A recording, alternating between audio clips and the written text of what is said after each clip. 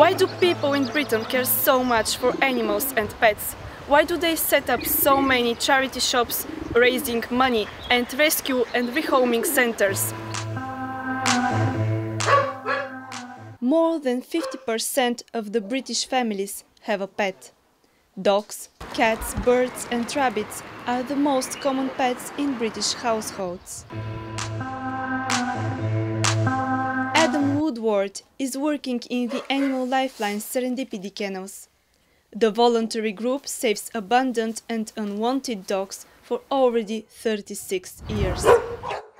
A large portion of Britain are animal lovers, I mean, if it wasn't for animal lovers there wouldn't be a place like this in existence, to take care of dogs or other animals. You feel like you're doing something special every day because, I arrive at work and I walk into the kennels and I've got 75 dogs that are all happy to see me. I mean, you imagine if you go home to your dog how excited that one dog is. Now imagine that times by 75.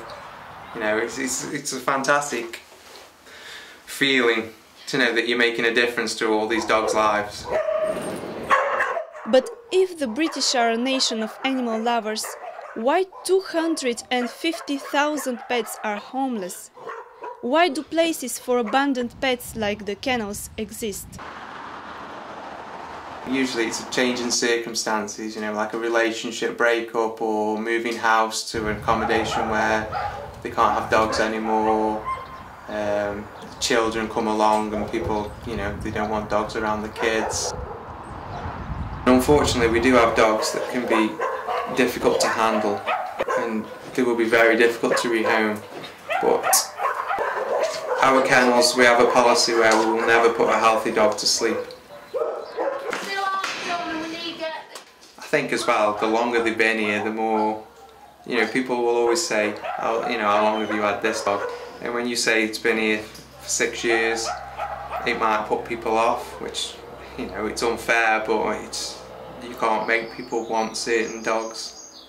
And the breed as well, Staffordshire Bulls for example, Rottweilers, people see that breed and they think that they're going to be bad dogs, and they're not. It's just a reputation that they've gained from the wrong people having them.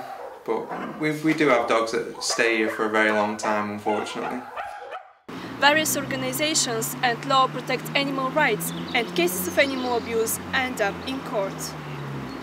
Animal cruelty and neglect convictions has increased with 24% last year. However, animal rights organizations like the RSPCA, which exists since the beginning of the 19th century, have shown that British really are animal lovers. Typical thing can be starving an animal. Sometimes they've been left outside and it's been really cold weather. There was an instance of an animal that was so cold that it had actually frozen to death. Other instances, like our own dog, it was through kindness, or the lady had Alzheimer's and hadn't realised that she'd fed the dog, so she kept feeding it, so the dog was really fat, so that was cruelty in another way. Other times, sometimes people who've seen this with cats, for instance, they put a collar on the cat and the cat grows, but they don't make the collar bigger, so the collar gets caught into the neck. Cruel cases of violence over animals are being convicted or banned on keeping a pet under the Animal Welfare Act. A dog lover, you can't understand it. You can't fathom why people get so frustrated for one.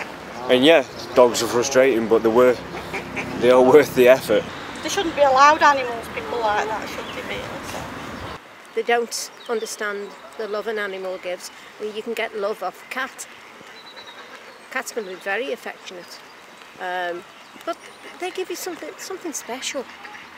They really are, aren't you? Yes. The UK has a long democratic history, which has allowed it to pay more attention to animal rights and law and pet care, unlike developing countries who have more social problems. But what do pets give to people? What makes them so special for British?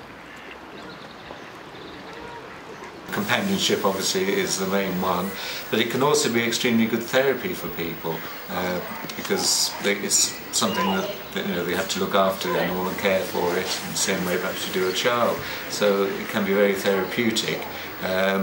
It would be lovely to see more people taking animals into old people's homes because they really respond well to seeing a cat or a dog, well, a dog rather, regularly.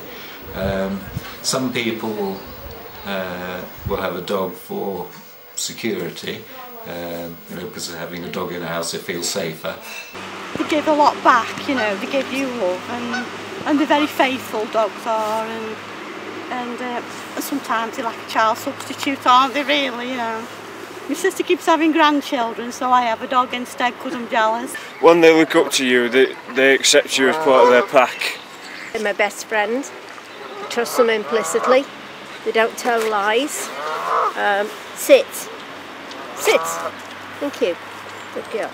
Before I was born, my family had a dog, and we've always had Labradors, but then we've ended up with 2 collies a bit later on. Yeah, they go everywhere with us. We don't put them in a kennel or anything, you know. They share the bed, but don't tell everybody.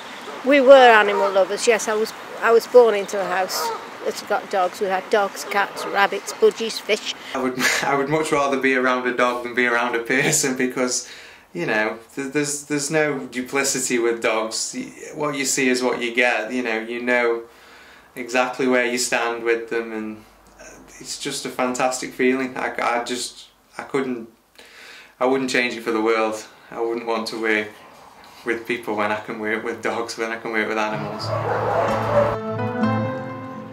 Pets bring joy and stress relief. They are best friends for lonely people. It goes without saying that Brits are a nation of animal lovers. It is so easy to love the innocent, warm and cuddly creatures. Love is the